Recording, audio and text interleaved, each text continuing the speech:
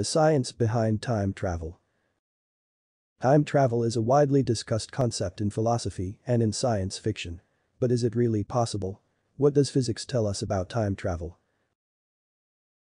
Before we go in detail, if you consider this video useful, kindly subscribe to our channel.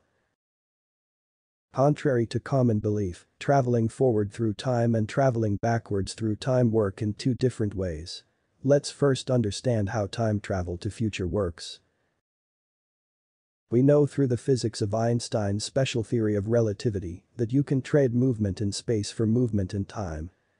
The faster you move, slower the time gets. Let's take an example.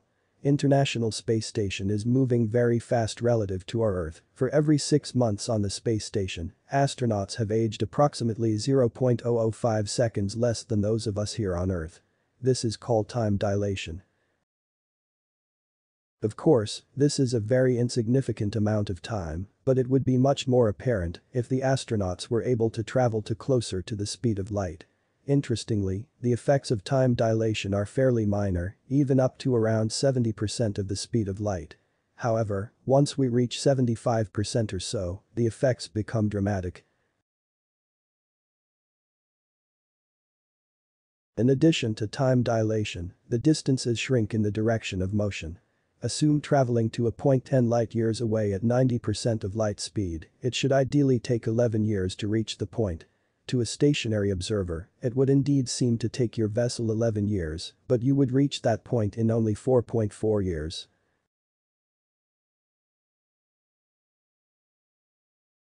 If you were to return home from the speed trip, you would be almost 9 years older. But everyone back on Earth would have aged 22 years. So in essence, you've traveled 13 years into the future relative to your time and space. Let's look at another example.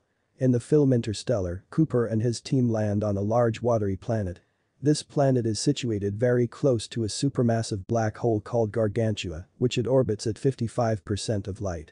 So time is 61,000 times faster in the planet than the ship in the outer space. That means that 1 hour on the planet is equal to 7 years aboard the ship.